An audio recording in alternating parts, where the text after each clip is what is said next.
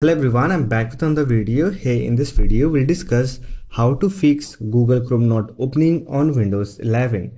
So with that being said, let's get started. First of all, try by closing all the Chrome processes that are running in background. For that, simply right click on taskbar, select Task Manager. Here click on Navigation menu, then click on Processes, and here look for Google Chrome browser. You can also use the search option. Select the application, then click on End Tasks. This will close all the background processes of Google Chrome browser. After that, try to open Google Chrome on your system.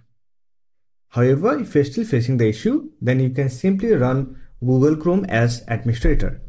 If you have desktop shortcut, then right click on it and here click on Run as administrator. Now, if you don't have shortcut on your desktop, then you can simply use the Windows search for Google Chrome browser, right click on it, then click on Run as administrator. And this should fix the issue. However, if you're still having the issue, then your Google Chrome installation is corrupted. To fix it, you have to reinstall the latest version of Google Chrome browser. For that, you have to install the application first.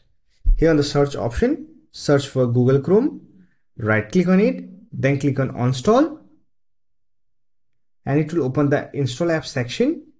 Here look for Google Chrome browser, click on three-dot icon, then click on Install. After that, simply open any browser, visit Google Chrome download page, and download the latest version of Google Chrome for Windows 11. Open the setup file, and it will install the latest version of Google Chrome on your Windows 11. So that's it. This is how you can fix Google Chrome not opening on Windows 11.